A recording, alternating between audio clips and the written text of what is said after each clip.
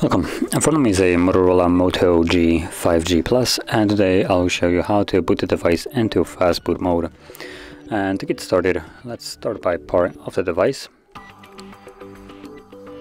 Wait for the device to shut off, and from there you want to hold power key and volume down. And from here, using volume keys, we want to select where's it? Recovery mode, there we go, and then confirm it with power key.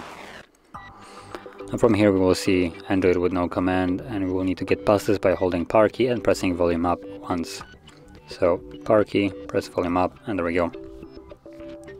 And from the recovery mode, again using volume keys, you want to select enter Fastboot mode or fast boot and press power key, and we are now in Fastboot mode.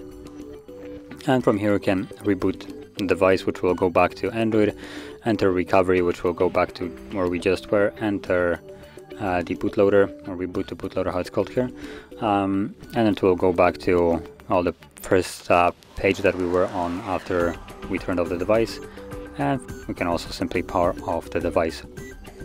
Now I'm gonna stick with the reboot system now, so power key, and this will reboot the device.